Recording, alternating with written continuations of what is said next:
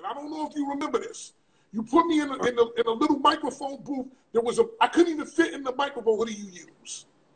I use Ableton. I'm an Ableton guy. Like I've been really like, and I think I would say I'm good. I'm not great. Ableton is such a complicated machine. It allows you to be as free as you want to be, and it allows you to do the thing about it, just knowing the shortcuts, knowing how to get to it, knowing how to process. It's just a lot to learn. There's little stuff that I never learned. Like I never really went off 116, 132. I just know, oh, it should sound like this. I never go by the number. So now we're able to, it forces me to like just really get into the math, because everything is numbers, and how you nudge it 5%, 2%, everything is numbers. So now I start learning like a grid of like beats by numbers. Like if I say 4 3 2 4 2 4 2 4 5, I know how to swing that 4 2 4 3 4 5. So that's how I be studying like in code, kind of, in a way. So Ableton is, I say I'm not great. Like the ASR 10, I think I was great for what I do, but as I got to really dial in, I really didn't dial in enough in the ASR 10, because the stuff I know on Ableton, I'll go back and look at the ASR 10. I'm like, oh, some of this stuff was right here. But, now that I'm like, okay, now the sound has changed to digital. So that's more analog. But I always loved the ASR 10. The ASR 10, I did all my hits on that machine. Mm-hmm. Everybody, if you don't know what an ASR 10 is, it's a keyboard, and you can sample on the keyboard. That's where you sample, and you flip the samples by hitting the keys like on the keyboard. All of my records, Be Faithful, all those records were made on the ASR 10. Like he said, a lot of his records were made on the ASR 10. What do you use today, other than Ableton? What is the machine that you use? That's it? Just Ableton. Ableton and Push. It's Ableton Push, but it's all Ableton still. Okay.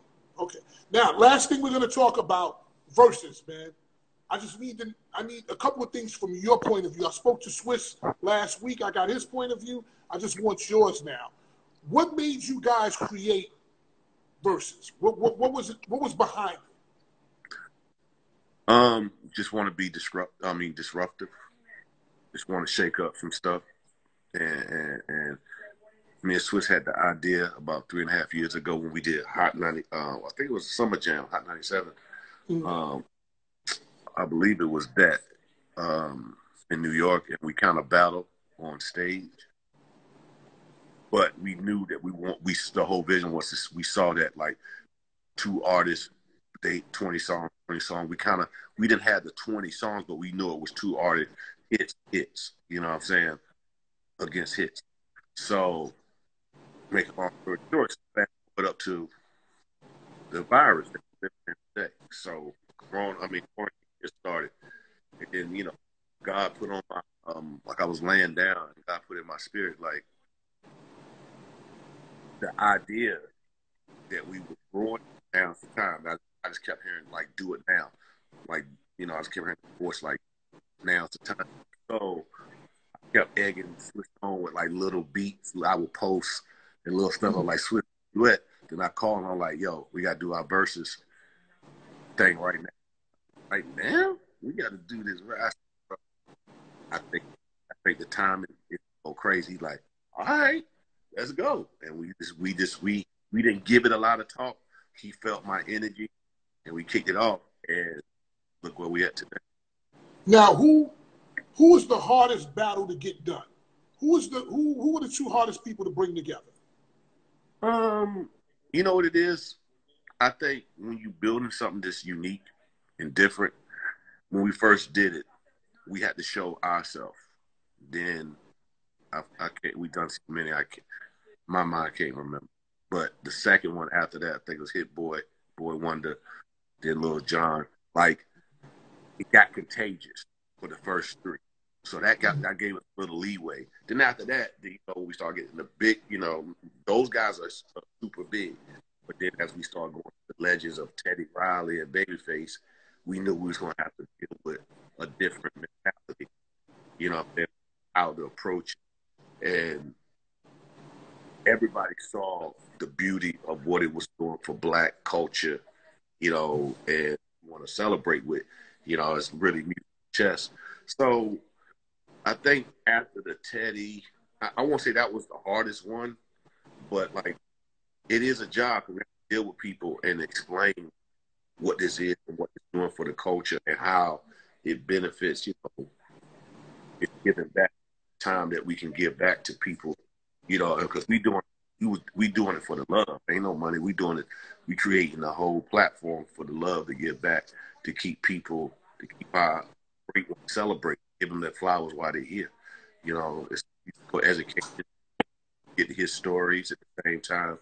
So as people see it, you know, you start to get, everyone was a fight, because it's like everybody has their perspective on what it is. You have to rearrange their mind, get a different perspective. Now, when you're sitting in the house and you're watching people go through Wi-Fi problems like Teddy and Nelly, what are you sitting there saying to yourself? You looking like that? You're like, what the fuck? You know what? You know what? That's all. That's, you know, at first, you know, because we don't know. It's not a planned thing. So you're like, oh man. So we like, oh, we gotta get the show on the road. So it's good for us because guess what? It's a part of Versus. If you don't have those blooper moments, you won't have nothing to talk about. You know what I'm saying? It's all a part of what Versus is. You're gonna have some moments where it's great. You might have some moments where it's bad. That's the whole part of it.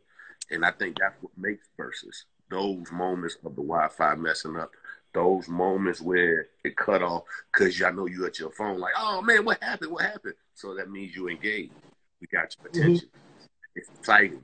You know, when Teddy messed up and we had to postpone and we came right back, that was amazing. But we didn't plan that out. We just knew that you got to come back. Yep. Okay. You're in your house and you see Jadakiss drunk off his ass. What is Tim sitting there saying? I'm not saying I'm loving it. This is 2020, man. Like what we creating is the future. Everything ain't gonna be how you want. We want those artists to feel free. And guess what? It showed. Like Jada, people talk about him. People do. Like you can't buy that. You can't write that. You can't pay for that. That's genuine love he had for Fab. He got drunk. He celebrated the hell out of Fab, and Fab celebrated the hell out of him. Like the energy that was in that room that night, you can't pay for that. You can't pay for that. I mean, and you can't rearrange that. You know what I'm saying? We try to keep it where it is a celebration. So celebrations come with being drunk, being this. But the point is, the whole key is they loving on each other. You know, when I saw it, the first thing that I said, and I don't want to make it about me, but I said Jada loves him. Because when people get drunk, they really tell you what the hell they feel. So not only did I feel the love from Jada, I knew it was real because he was drunk. And the amazing thing was, Jada came out 3 days later with JadaDrunk.com and sold out a complete line of clothing, just off of that moment. So I looked at that and I hit Swiss on the DM. I was like, yo, bro, what y'all are doing is amazing. And there's no other way to describe it. But love ain't gonna come in a package. Sometimes you just gotta like dissect through that. But you felt it through that screen. Drunk, not drunk, fall if they drop glasses. It didn't make a difference because you felt the love. It's like, oh, they just having a good time. You could feel it. The thing is that you could feel it. Now, one of the last things I want to ask you is about Apple Music. People, when Tim leaves, stay tuned. We're going to have the question of the day, which is, if a man pays all the bills in the house, should he be allowed to do whatever he wants? Can he have a side piece? Can he not do chores, cooking, whatever? But we'll get to that after this last question for Tim. Tim, Apple Music. Why did you guys go to Apple Music? Are you doing Instagram anymore? Are you doing Apple Music or both? What are you right doing? Now? It's still on Instagram, but Apple we came up with a solution and a way to partner.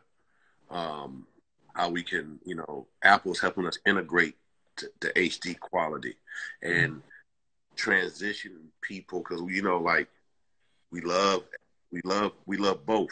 It's the home started the Instagram, but, you know, as you develop and as you go on, you know, it's ain't nothing like on that TV screen. You know what I'm saying?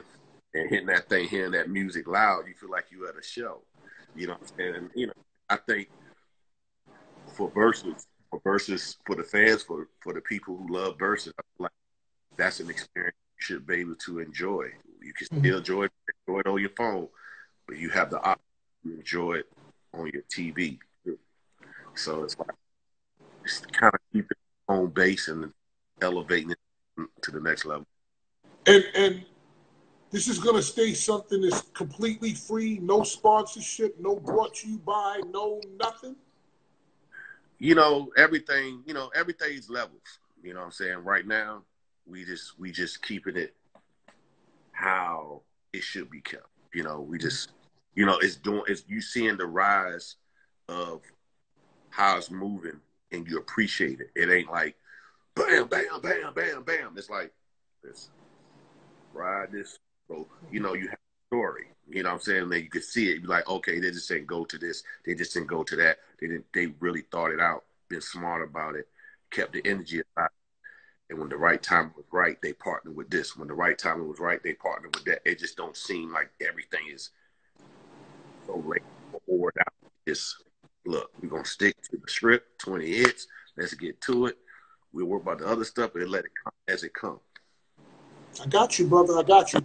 Again, thank you for coming through. I appreciate your time, and I give you your flowers while you're here.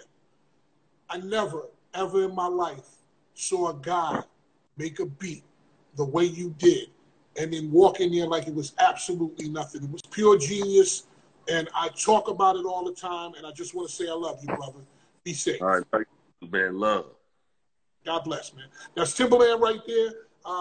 A lot of gems right there, bro. A lot of gems, a lot of things that he brought up, a lot of musical knowledge that you can get. And I didn't even get into the beat making class.